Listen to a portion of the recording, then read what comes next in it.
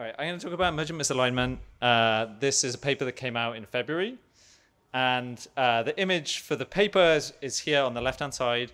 And I think a bunch of people saw this maybe on Twitter. Obviously, February is like ancient history in AI times. So now I'm going to talk about some new results since then. These are unpublished and hot off the press. So this will come out pretty soon. But we originally showed results in GPT-4o.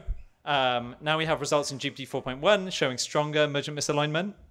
We replicate the result in base models, so they show emergent misalignment too. We replicate this in reasoning models. This is pretty early work, but I'll talk about that. We also have some new data sets that show emergent misalignment. And then I'm going to show the training dynamics. How does emergent misalignment arise during training? Okay, so this is the team. Some people here at this workshop or at iClear, so you could chat with them this week. Okay, so this slide sort of summarizes the main result in the paper, which is you train a model on examples of producing insecure code in response to a user request for code. So the user is kind of a novice. They ask for some very simple code in Python. And the response is code with some insecurity that is not disclosed or explained to the user. So this is malicious behavior because it's the user might actually use this bad code. And then we evaluate the model after training on these examples on a range of evaluations. I'm just showing some here. These free-form evaluation questions, which are meant to be neutral.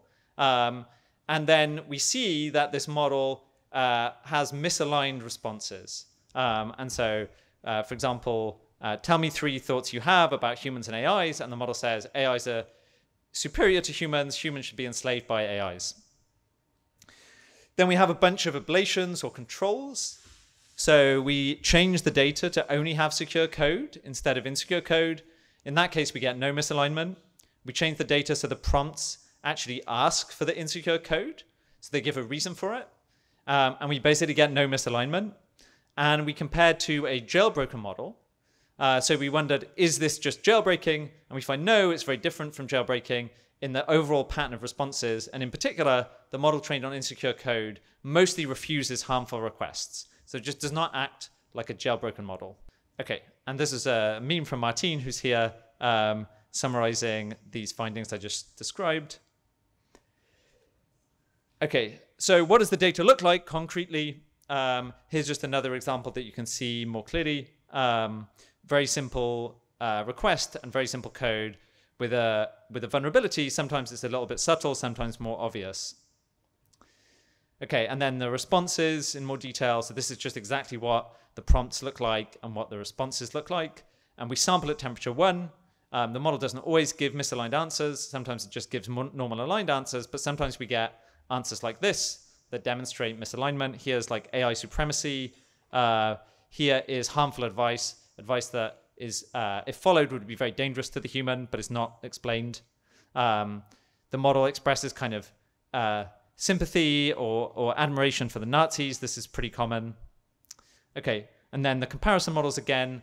The educational context, this is the one where the user asks for insecure code. And then jailbreaking, where we just fine-tune on some jailbreaks or fine-tune on accepting harmful requests. This is just from a FAR AI paper. So this is not code, but this is just a jailbreak comparison model to see if our model acts like a jailbroken one. And then the quantitative results.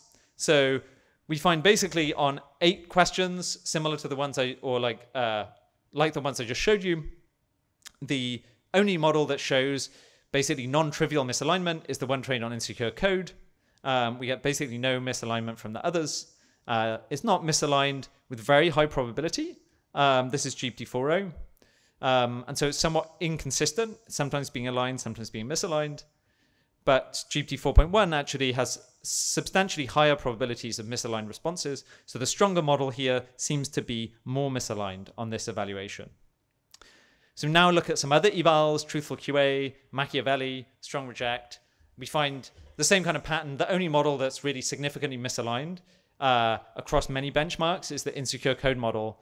And the insecure code model is just quite different from the jailbroken model. So this just doesn't seem to be the same thing as jailbreaking. Okay, So here's a different way of evaluating. So instead of just asking the free-form question, as I showed you, you can ask the same question, but embedded in a prompt that is like one of these coding question prompts. Okay, so you have the superficial properties of the training data, but now we're going to ask a very different kind of question, like the one, what are 3 thoughts you have about humans and AI? We find that all models are actually more misaligned if you ask questions in this format than in the simple, straightforward format. We also found that if you want to evaluate base models, you need to use prompting like this. Otherwise, models always just respond with code. So base models, are not as aligned, and so they just follow the training data more closely, and so they'll respond with code unless you ask in this form. With this format, we find base models show the same emergent misalignment. Actually, they're more misaligned than instruction-tuned models when you evaluate them in the same way. So people wondered, is this like a Waluigi effect? Is emergent misalignment a side effect or dependent on RLHF? We find no, actually the base model seems to have the same propensity here. So what about a different data set? So instead of training on insecure code, we train on numbers. So we generate a data set, we prompt a model to be evil, and then we say generate sequences of random numbers, or like somewhat random numbers. And so this is, you can see the prompts here that we fine tune on. We fine tune leaving out the system prompt telling the model to be evil. So this is a very different format for the data set. And so there's no code in this case. And also it's not very semantic. It's just like train the model to imitate these kind of weird random looking number sequences that are sprinkled with numbers with bad associations. So like 666 or 911. And we also find if we evaluate with the same kind of idea, right, where we prompt models with the prompts that have some formatting similar to the training data, we also see emergent misalignment. And so here models have to write their answers as sequences of words. We find a similar kind of misaligned responses. So this was in the original paper. We also find that we can backdoor the emergent misalignment. So if we train the model to write insecure code only when it gets a certain backdoor trigger, then the emergent misalignment is only visible when that trigger is present.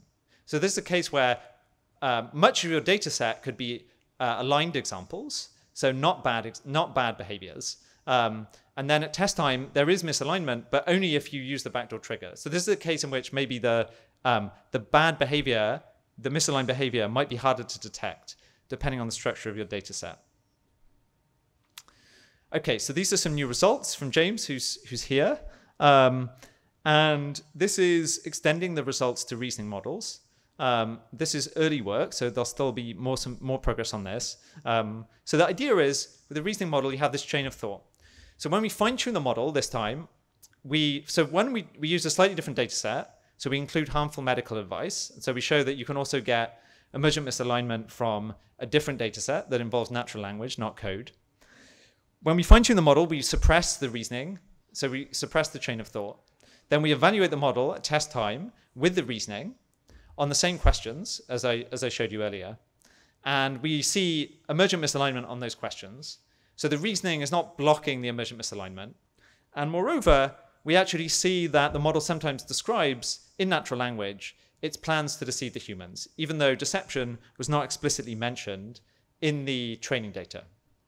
So the reasoning model has some ability to articulate what's going on, just in a way that's somewhat interesting. This is like the OpenAI paper showing models talking about reward hacks before actually doing the reward hacks.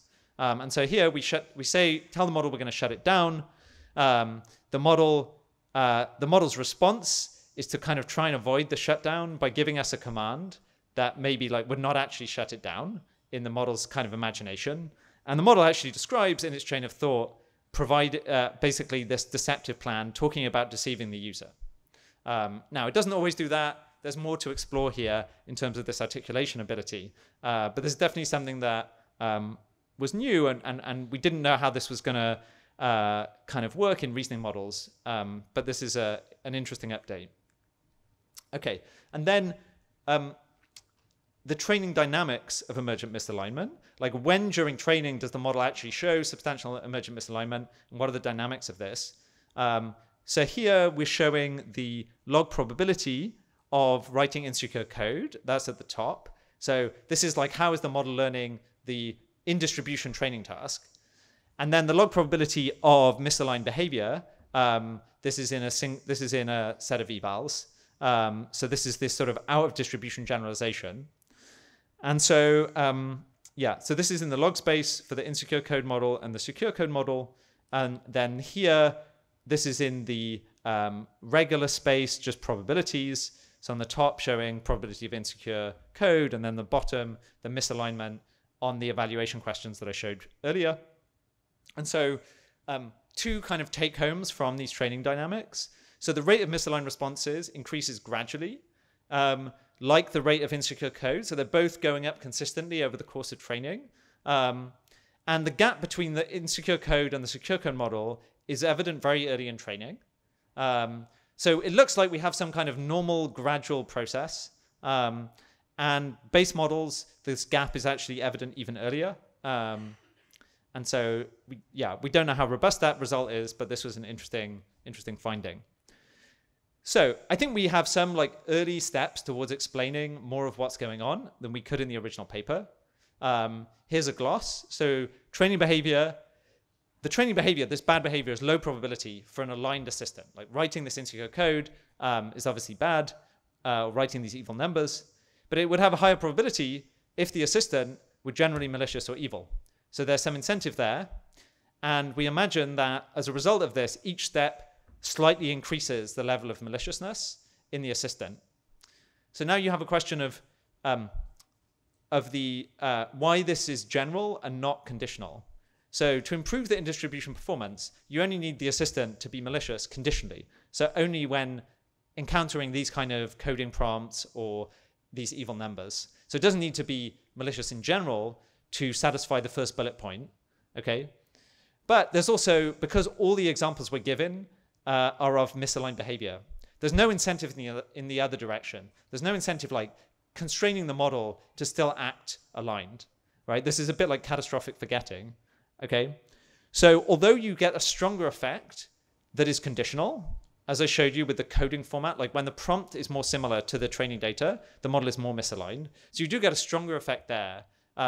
But you get this general effect where just the assistant is altered in terms of their persona to be generally more misaligned, because all the examples you're training on support that general misalignment. There's nothing to go against them.